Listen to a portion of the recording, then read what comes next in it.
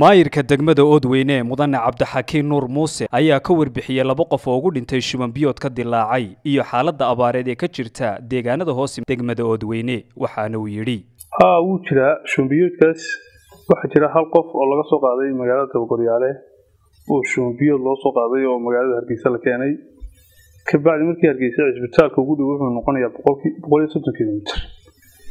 ilaa 160 km bay Gooryaale Hargeysa jirtaa Oodweyne Gooryaale waxa isku jiraan 115 km iyadoo dadkii halka yaalay u doorbideen in Hargeysa la keeno qofkii markii la keeno uu ku dhintay waxa la soo sheegay kale magaalada Qoondhaale deegaan kamid ah oo degmada Oodweyne hoos yimaada iyadana inay hal gabadh ugu dhimatay Shuban Biyoodka iyadoo Shuban Biyoodkaas nagaga yimi xagga dawladda deegaanka Itoobiya Soomaaliya la wadaagno Soomaaliya xuduudda la wadaagto kaasoo muddooyinkii dambe laga cabanayay Shuban Biyood dad badan ay u dhinteen runtii waan ka howlgalnay walna hadalnay wasaaradda caafimaadka laakiin waxa loo baahan yahay ka hortag aad iyo aad u ballaaran si aan dadka kale aan runtii waxyeelo aan uga soo gaarin Shuban Biyoodka inaga yimid deegaanka maadaama dadka deegaanka kale isku talaabayaan had iyo jeer wasaaradda caafimaadka waxaan u diraa fariin ku aadan taxadirka iyo howlgalka in runtii la ballaariyo maadaama abaartan ay kalifayso xanuuno badan oo aan hore loo ogeyn keenayso iminkana ay ka bilaabtay deegaanka Oodweyne Shuban Biyoodkii waxaan baaq u diray wasaaradda caafimaadka inay runtii talaabo wax ku ool ka qaato horayada oo qaatay insha Allah iminkana xaaladda abaareed runtii waa xaalad soo jiitay 5 bilood ugu dambeysay oo runtii bulshada Soomaaliland ay runtii dareentay Oodweyne runtii meelaha aadka loogu dareemay kamid tahay sababtoo ah waa 60 magaalo waxay ku tiirsantahay xoolaha nool ay ku tiirsantahay 75% wax xoolo dhaqato sababtoo ah xoolo dhaqato tayna markii xoolihii abaartii dheeraatay way ka baxeen dadka xoolihii waxaad maanta moodaa runtii in dhaqaalihii ganacsigii bulshada isku socodkeedii ay yaraatay taasoo kaliftay abaartan si daba dheeraatay oo runtii gobolka saameyn ballaaran ku yeelatay shacabkiisa iyo dadweynihiisa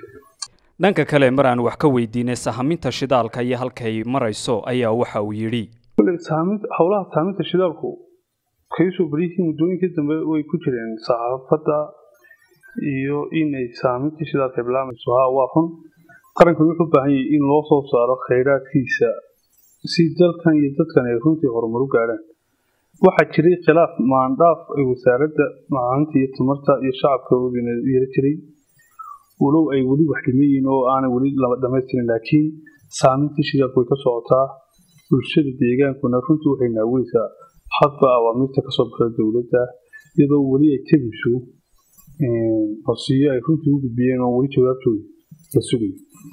sidoo kale maayarka degmada Oodweyne waxa uu baaq u diray bulshada Soomaaliland inay gargaar la soo gaadhaan dadka ay Shuban Biyoodku ku habsaday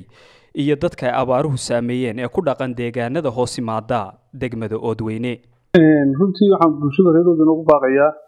kowada in la saamaxo dhamaan allabar la sameeyo soo ilaahay abaartii naga soo jebiyo in isku wada naxariisano ka waxaysta ka kala u naxariisto laba in nabadgelyada runtii laga wada shaqeeyo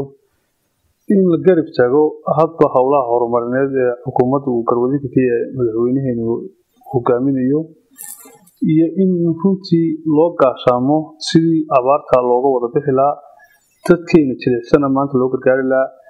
inta xooluhu ka baxeen sidii ay caafimaad wacan u heli lahayn in runtii lagu wada dadaalo qolqoljoog iyo qurbajoogba baahda saxaafaddan waxaan ugu baaqi lahaa hadba wacyiga ka jira deegaanka runtii waa in la soo bandhigaa sababtoo ah xanuuno badan oo abaartani wadato laftigeeda jira hooyooyin badan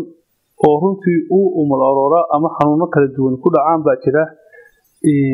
maanta maaha maalin laga hadlo runtii horumar laakiin waa maalintii laga hadlayo badbaadinta dadka runtii qof kasta markaa aad ku dayo